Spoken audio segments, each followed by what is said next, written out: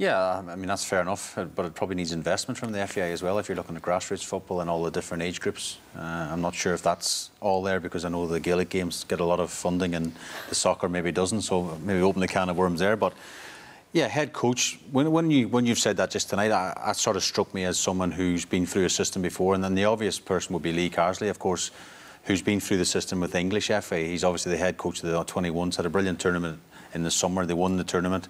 I know Lee well from playing obviously with Ireland as well, so he has that strong connection to the country, you know. So if that's the sort of wording that's coming out of the FAI, that strikes me as he would be the perfect fit. If that's, and it sounds like what you've just said, they maybe have had conversations already with Lee, and he's open with somebody. Well, somebody. Well, I'm sure they've had conversations with a few people, but when you say head coach and work with the underage teams and do all this kind of stuff, if you put all that into a pot, you know, Lee Carsley would be the obvious candidate, in my opinion. You have also heard things from players who have played underneath them within that England system. Yeah, I mean, I know Julian Lescott well from my days playing in Manchester City. He was a coach with him at the 21s, and I said to him, what does he bring to the party? Like, what?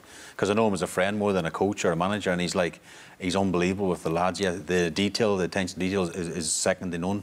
He says, but the lads just want to play for him. They want to run through brick walls for him. His man management, he's not seen before, he said. So he brings all that to the party as well. So if you listen to people like that who work closely with him and seen what he's done, he's been successful as well. So he ticks a lot of boxes. Well,